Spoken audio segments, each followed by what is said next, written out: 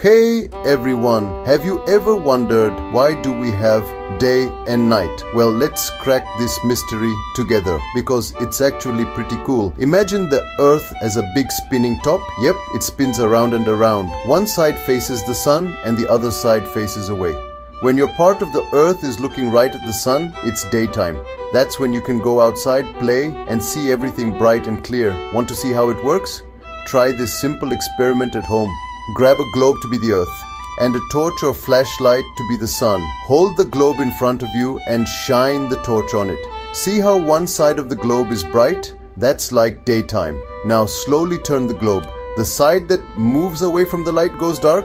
That's night. The side facing the torch is day and the side facing away is night.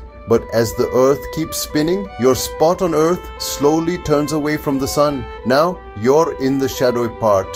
That's night. The sun hasn't disappeared, it's just shining on the other side of the world. Pretty neat, right? And get this, Earth takes about 24 hours to do one full spin. That's one whole day and night.